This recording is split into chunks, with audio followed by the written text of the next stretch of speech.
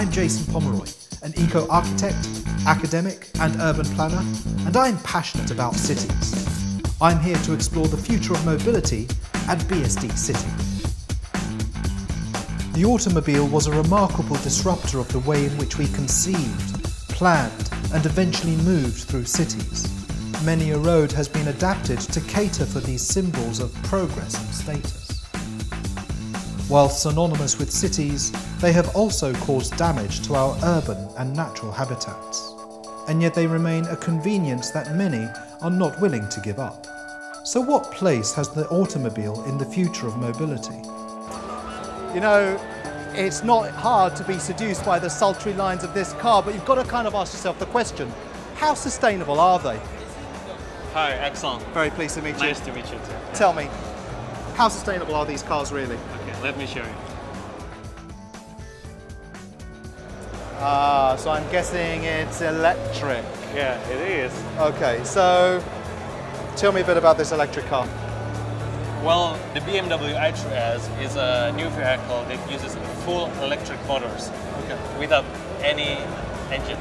So it's a completely electric car? It's a completely electric car. It's lean, clean and green. It's very clean, it's very eco-friendly because other than that, the interior materials that we use is 80% eco-friendly. That's amazing, that's amazing. So do you think that electric cars are the future? It is the future.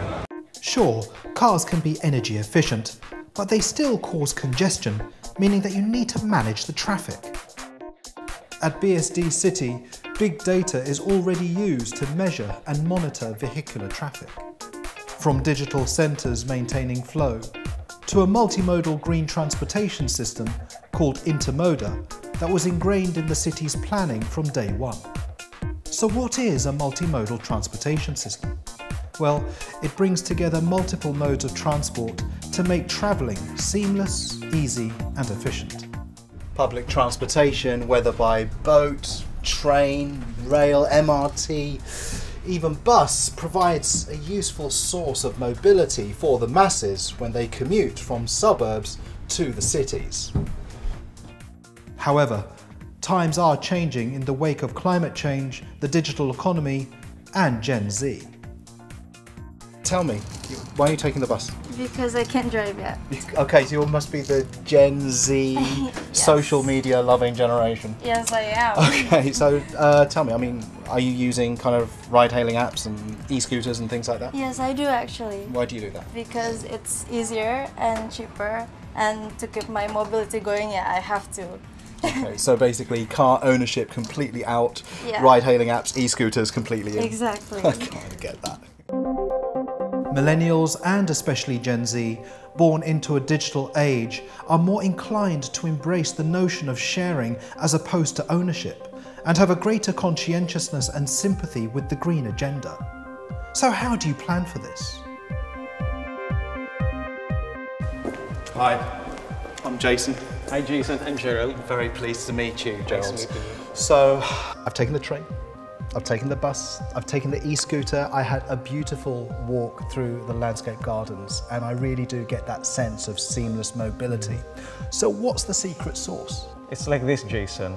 Right from the very start, BSD City crafted a comprehensive master plan that integrates districts through mobility.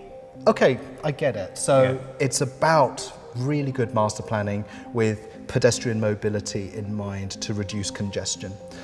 But we're living in a digital world and a digital age. Surely there must be more to this. Right now, we make use of big data. And these data are gathered through traffic sensors that are directly connected to our central command center. And this ensures the smooth flow of people within the city. As the next generation turn to such alternative and greener methods of mobility, we may be able to keep the gridlock of our major cities at bay. Society deserves a freedom of movement just as it deserves a freedom of self-expression. So we need to get planning right in terms of how we integrate buses, trains, e-scooters and lush pedestrian sidewalks to keep people moving. Once you keep them moving, we can be reducing congestion and pollution and hopefully enhancing the productivity of the community. That's what I love about what I see at BSD City, and let's hope that this can be an inspiration for other cities in the future.